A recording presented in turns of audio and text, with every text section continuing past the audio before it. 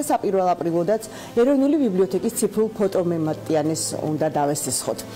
ყოველდღიური გაზეთი ახალი სხივი 1910 წელს გორელების წერილს აქვეყნებს. წერილის ავტორი იმ მოსალოდნელ წყალდიდობაზე წუხს, რომელიც გაზაფხულზე გორისთვის ჩვეულ მოვლენად იქცა. ვკითხულობ ციტატას. მართლაც მშვენიერი დროა გაზაფხული და როგორ გვიყვარს, მაგრამ ვაი გორის ბრალი, ჩვენ ხო ვიცით მტკვარიც და ლიახვიც რომ შეერთდებიან გაზაფხულის მეჯლისში. მოადგებიან გორს და ხარკს ითხოვენ. ხარკი კიდევ ჩვენი მამულები და ქონებაა, გორელები რითი ვშველით, ვერაფრით. დავდგებით და წინაპრებს ვაძაგებთ ასეთი ალაგის შერჩევისთვის. სამწუხაროდ არ ვიცი გორში დღეს როგორი უხნალე ქვიანია ამინდი, თბილისში კი საპირველ აპრილოდ რომ დაგვათოვა ეს ნამდვილად აღსანიშნია. თუ კი 1910 წელს გორის მკვიდრებს უხვინალექი აპრილით ტკბობის საშუალებას არ აძლევს, 1897 წლის 1 აპრილს თბილისი ბოლომდე ინარჩუნებს პოზიტიურ განწყობას და ეხლა გეტყვით რატომ. ვალერიან გუნიას რედაქტორობით გაზეთი ცნობის ფურცელი დღეისწორს აქვეყნებს სტატიას გაზაფხული თბილისში. საიდანაც ვიგებთ თუ როგორი ყვავილებით იკვეხნიან ამ სეზონზე მე-19 საუკუნის მიწურულის თბილისის აივნებზე. ამონარიდი სტატიიდან.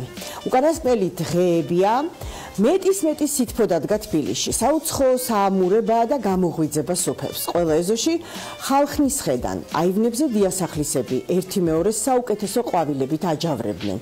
და რა უნდა იყოს ამაზე კეთილის მოსურნე და ლამაზი ჯიბრი. ქუჩები ისეთი აყვავებული და ლაღია, კიდევ ერთხელ რომ შეგაყვარებს თვის ქალაქს. წერს ვალერიან გუნიას რედაქტორობით გაზეთი.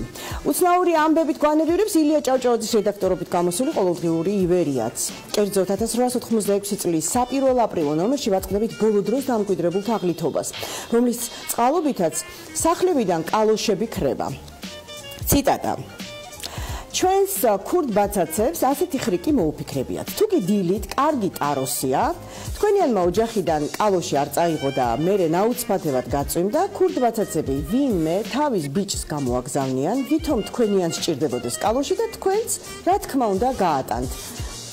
ბოლო კვირეებია ასე უამრავი ოჯახი გააცურეს.